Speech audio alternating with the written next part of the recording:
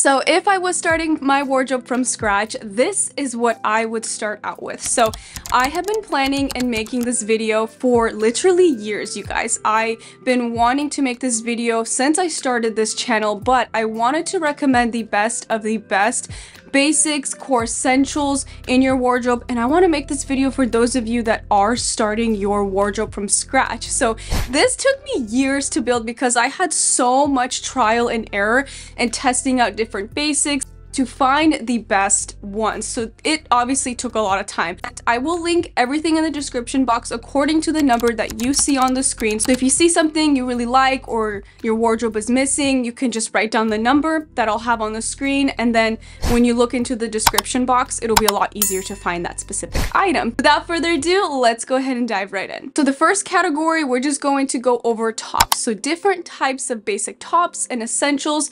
First thing I want to start out with are some basic crop tanks. So my favorite ones that I've purchased are from Abercrombie. I love these because they're affordable.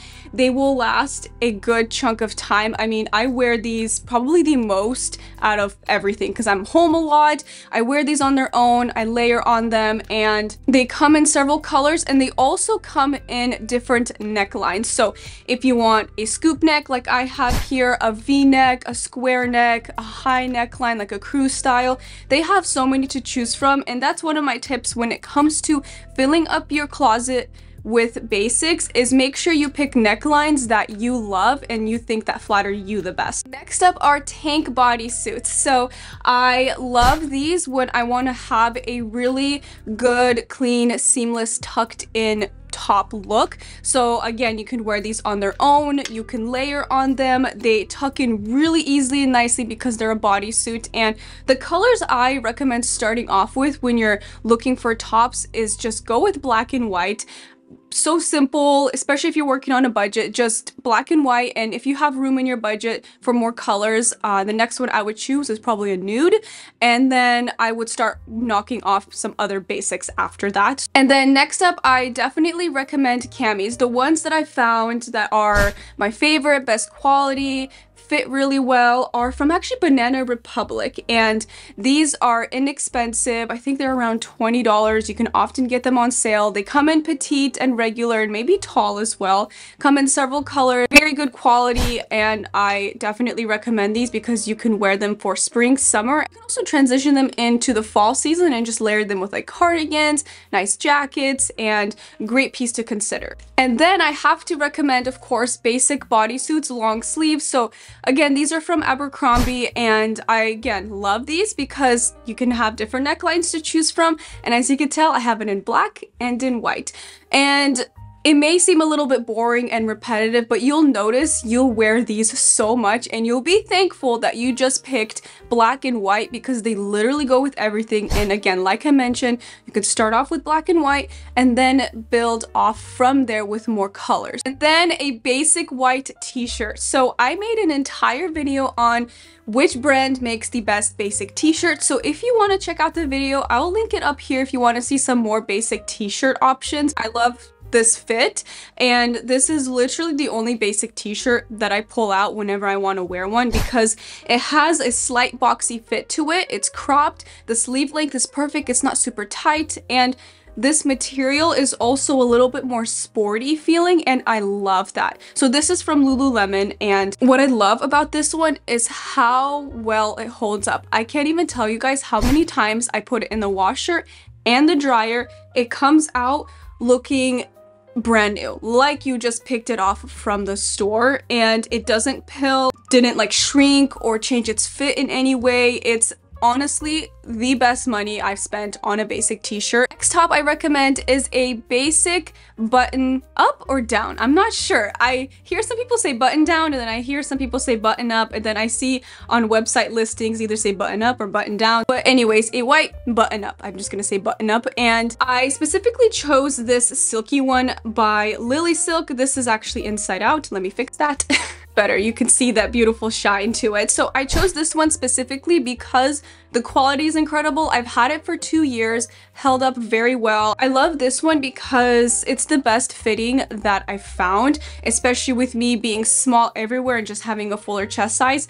Button-ups are a little bit more challenging for me to find, so this one works really well. And I also love the silk because it's temperature regulating, so it works through all of the seasons out of the entire year, which makes it incredibly versatile. Now, my favorite category, let's move on to sweaters. So of course I have to recommend a striped sweater. I've had many versions of a striped sweater, and what I found that I personally really like is one with an open neckline, because the horizontal stripes can make us look a little bit wider, and especially if you have a larger chest size like I do, I love having that open neckline to break up the space. So I love this one from Mango, and I'm a striped sweater, striped shirt girl. I love anything striped, and I have lots of versions like this, but I really like this one because the quality is great. It's been holding up really well, and it's well below $100. I think it's like around 60. Now this is the part where I had a little bit of a hard time deciding because I love them so much. So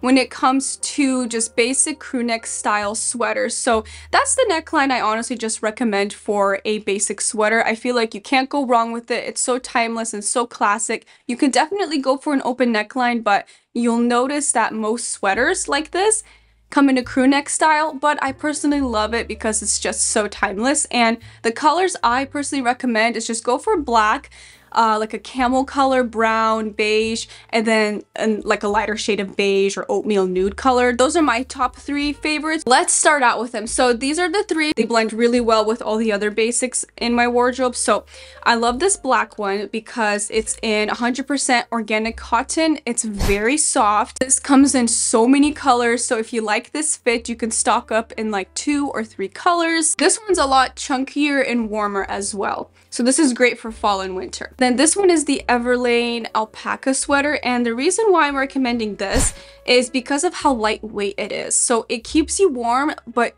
you don't get hot in it, which is amazing. So it keeps you warm, it's lightweight, color, it's very classic and timeless. The crew neck style, the fit, again, is very classic and timeless, and the material is very durable, will last you forever. Just take very good care of it. Next up is a cashmere crew neck sweater. So I also recommend these because, again, so classic, simple, timeless. They look and feel and usually are very expensive.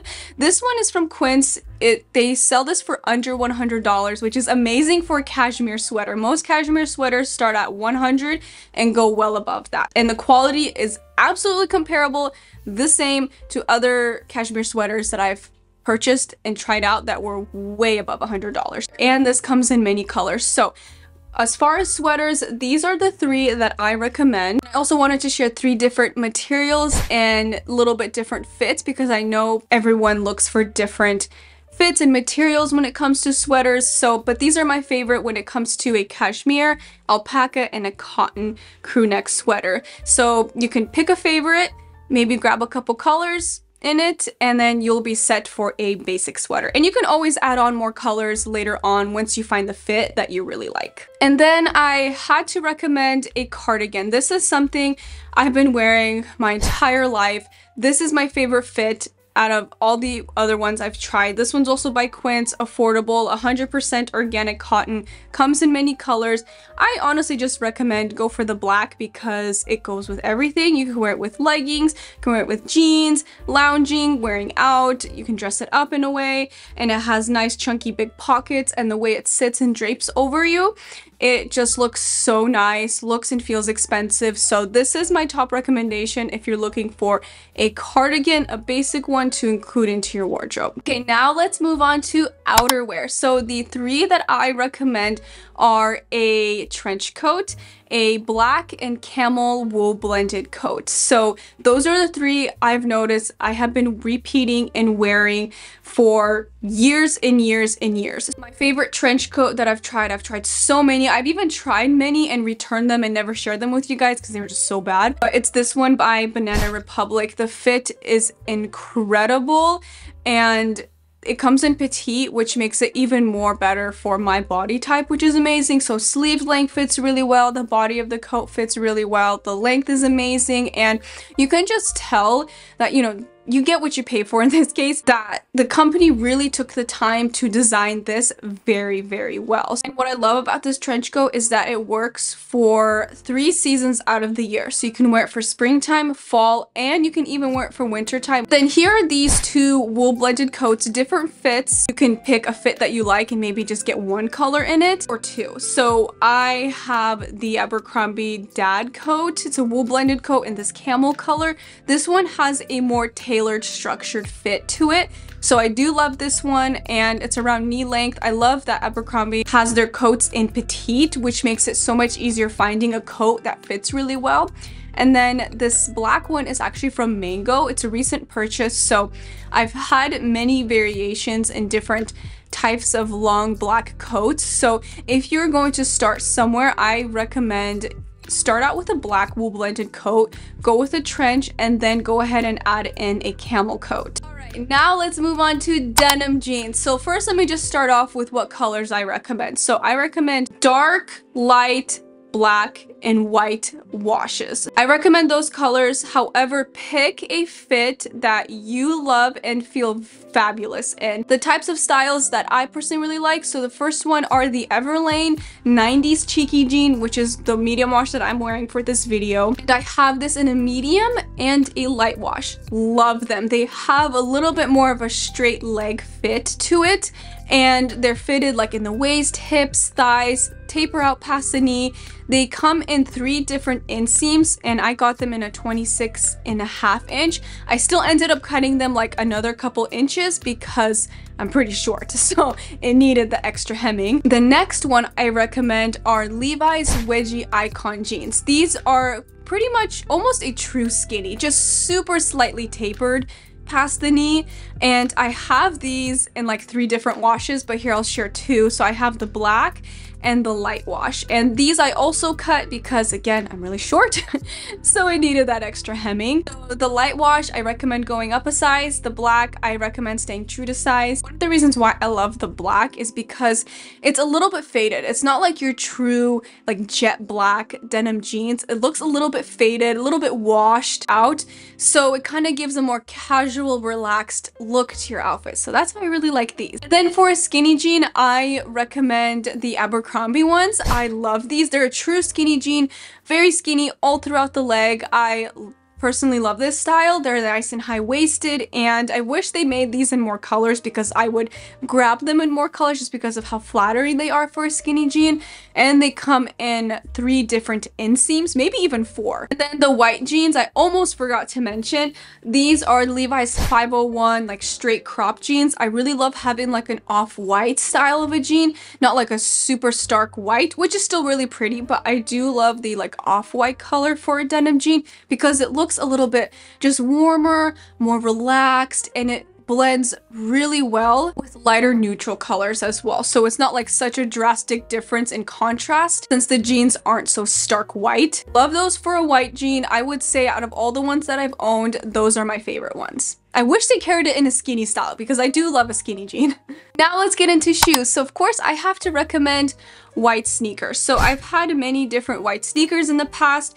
The Air Force ones are definitely my favorites because they have a more sporty look to them. I love the higher platform, which makes it very petite friendly and flattering as well. And these hold up really well. I think I purchased these back in February, so they've held up really well. I wash them. I do take good care of them. And then I also recommend a pair of flats. So I would recommend start off with black. These are so classic and so simple, and I think these will work for any foot type, whether you have narrow or wide feet. And I love these because the quality is amazing and they're at an affordable price point. So they come in multiple colors. I think they have it in this black, and then they have some kind of like funky colors. I personally would just go with the black because it's really simple and it literally goes with everything. So this is something I would wear for spring and summer and then transitioning it into the fall season. And then if you're looking for a dressier shoe, I recommend starting off with a 2-toned pump.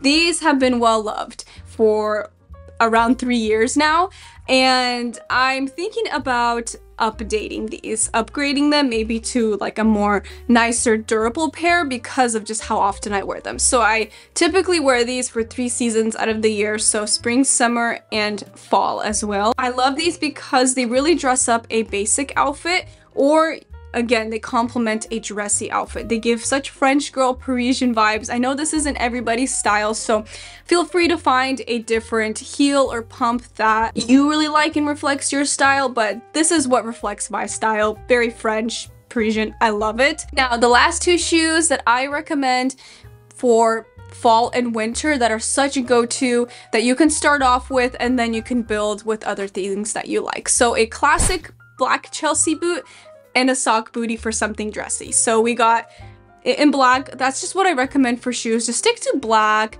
maybe beige, white sneakers. You'll notice those will go with everything and it's so much easier to style them as well. So keep in mind of color, and same thing, consider casual and dressy. So this is what I recommend for casual and dressy, and they're both very high quality, very durable. I splurged on these Mark Fisher sock booties, I believe last year. They look fantastic. Like, they hold up so well. My most worn like dressy ankle boot. These are a newer purchase, but they have been holding up really well. I've had different versions of this Chelsea boot. I've had cheaper ones, and then this is my kind of more expensive pair. I got these during a sale, so it wasn't like I spent so much money on them, but they are holding up very well. I also just love how just classic and simple and timeless the style is. Okay, you guys, I don't know if you could tell, I'm losing my voice. I've been talking so much, and this video is probably very long, so if you made it to the end of this video, thank you so much for sticking through it. I really hope this video helped anyone that is restarting their wardrobe, trying to have a fresh start, that this is a helpful video for you on just where to start, where to begin. Anyways, I am done rambling on. Hopefully you guys enjoyed this video. Remember, everything that I shared is linked in the description box down below according to the number that you saw on the screen today. Let me know if you guys enjoyed this video. Give it a big thumbs up if you did. Subscribe if you're new, and I'll see you in my next video. Bye!